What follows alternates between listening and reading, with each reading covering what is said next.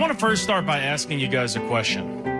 Raise your hand if somewhere throughout your lifetime here, if somebody's told you that you need to get bigger, stronger, or faster, maybe you need to lose weight. Raise your hand if that's ever been told to you. You know, one of the things is it's always hard to share my brother's story, but I know it's an important story for the kids to hear. But it always feels good after a program to know that I've hopefully made an impact, because if we can just save one life, you know, you have one kid that might make that decision to use drugs and doesn't, it's worth every hour, it's worth all the pain, resharing the story and going through it all so that we can save lives. For this assembly, we've been involved with the charity, and they do events at the games up in Party Suite.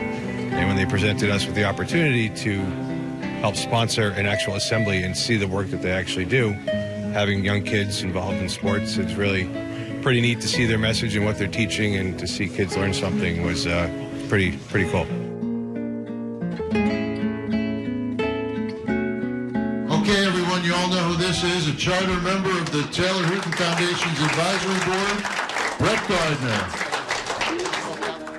You know, I'll just open the floor up to questions from you guys and hang out for a little bit.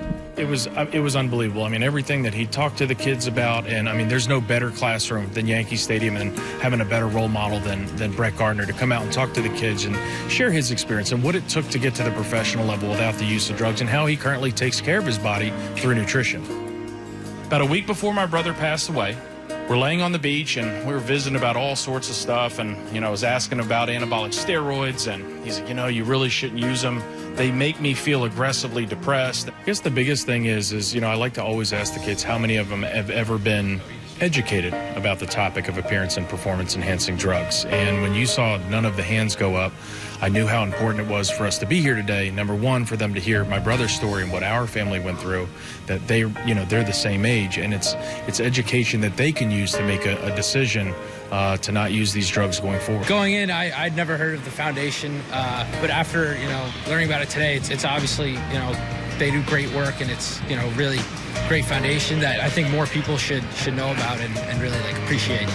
They do great work. Yeah. I think these boys hearing that kind of story, and someone who's around their age when it happens, it's eye-opening.